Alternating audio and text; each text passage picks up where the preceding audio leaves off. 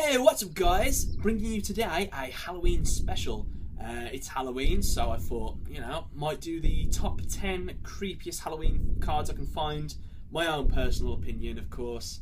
I'm sure there's creepier cards out there, but these are the ones I could find in such a short amount of time. It's Halloween. I'm home alone, it's the best time to do videos. Been hearing a weird noise downstairs, but it's probably nothing, so I'm going to get the video started. So without further ado, let's see the top 10. What the fuck is that?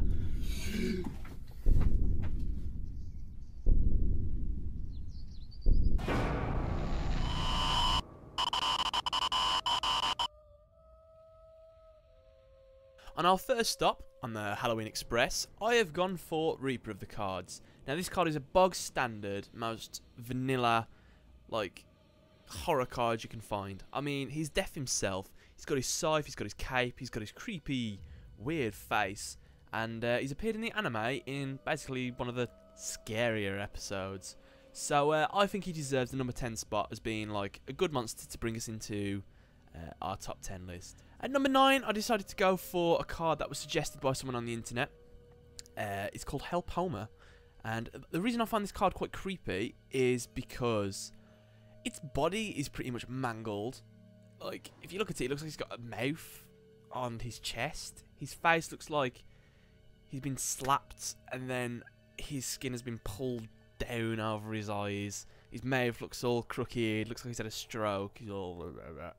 And, yeah, he's wearing a skirt as well, which is quite horrifying. And he kind of looks like he's, attached to that pillar behind him. So I've decided to give him the number 9 spot. At 8, I've gone for an actual creepy card.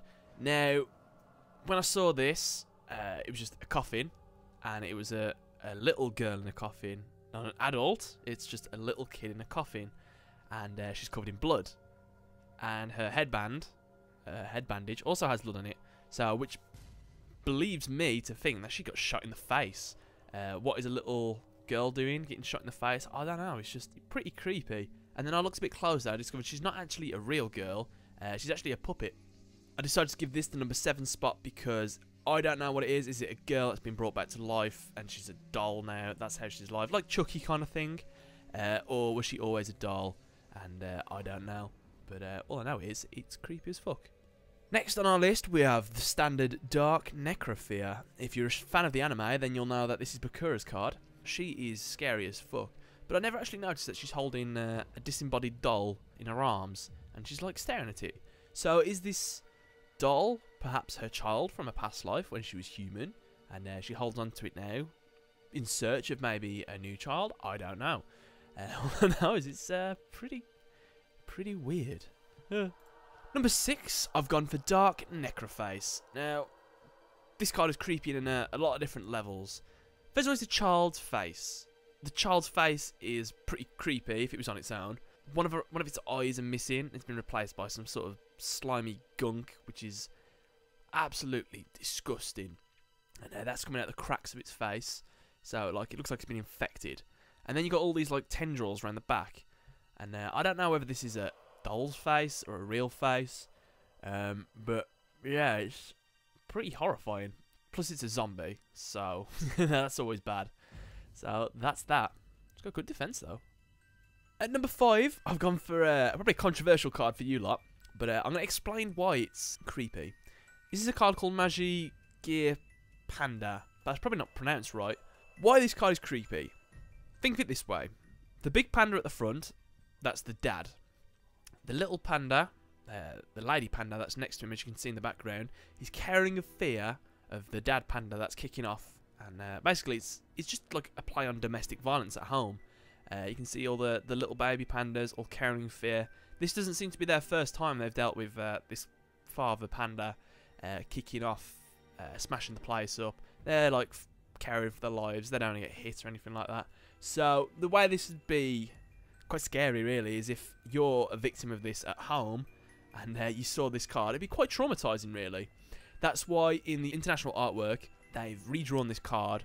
So I think it's just the panda kicking off. There's no scared pandas in the background. Number 4, I've gone for a classic Wall Shadow. Now, this thing looks weird. It's got all those little red eyes. It's got horrible mangy skin. It's not human. It's got weird tentacles on its face. It's got fur on its head. And it's got claws. That's creepy enough, but if you've seen it in the anime, you know that it's just a wall shadow, and it like blends into the walls and crawls out. So I want you to imagine, you can close your eyes if you want to, you're in your room, you're in your bed, it's light, it's dark, you look over into the corner of your room, and you just see this half out your wall. It'd fucking terrify the shit out of you. I'd be fucking up and out the house as quick as lightning. So that is why I've given it the number 4 spot, just on pure creepiness. Number 3, I've gone for the most visually horrifying card probably out there. This thing is what I would describe as an abomination of mankind. I mean, what the fuck is it? It's got a zombie leg. It's got a horse hoof leg. It's got a gorilla arm. It's got some weird vein machine thing attaching to it. You can see its veins through its fur as well. It's got another monkey arm.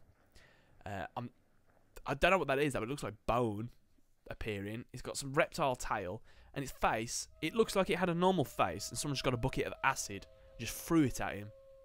And yeah, that's pretty much Plague Spreader Zombie in a nutshell. Other than that, it's quite good in the deck, so I'm not going to fault him too much, but I definitely think he deserves the number 3 spot.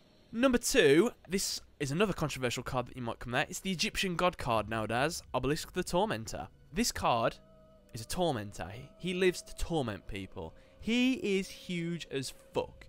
But the main reason he's on this list is because of that face. That face is petrifying. Those teeth are creepy as fuck. He's got small, beady little eyes.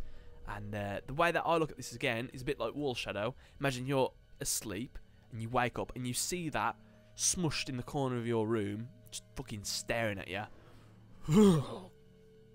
It's horrifying. So that is why I've given Obelisk the Tormentor, the Blue Giant, number 2 spot. Finally, in the number 1 spot, I've gone for Sorcerer of the Doomed. Now this card was obviously going to be on here. It's like quite a popular card with like the horror cards. And the reason it is first of all, we're going to focus on his actual face. It's disgusting. It's some wrinkled zombie mess. He's got grey, horrible, scraggly hair. He's got red eyes that just look into your soul. And he's got them horrible, horrible teeth. It's disgusting. Makes me want to vomit all over the place. If you've ever played The Legend of Zelda Majora's Mask, you'll know about the Happy Mask Salesman. Now, he sells masks. He's got a bag covered in masks. Well, this guy's kind of like him, except they're not masks. They're severed heads. And they're all attached to his body. Yeah, those heads are still alive. You can see because they're all crying blood and they're all in pain. That blue one does not look like a happy bunny. And that one in the corner on his shoulder doesn't look happy at all. It's horrifying, really. So I'm going to give that as one of the most traumatizing, creepy Halloween cards you can probably find in Yu-Gi-Oh! So yeah, that's my top 10 of creepy Yu-Gi-Oh! Cards. Do you agree with this list as well? Just let me know in the comments below. And other than that, guys, have a happy Halloween.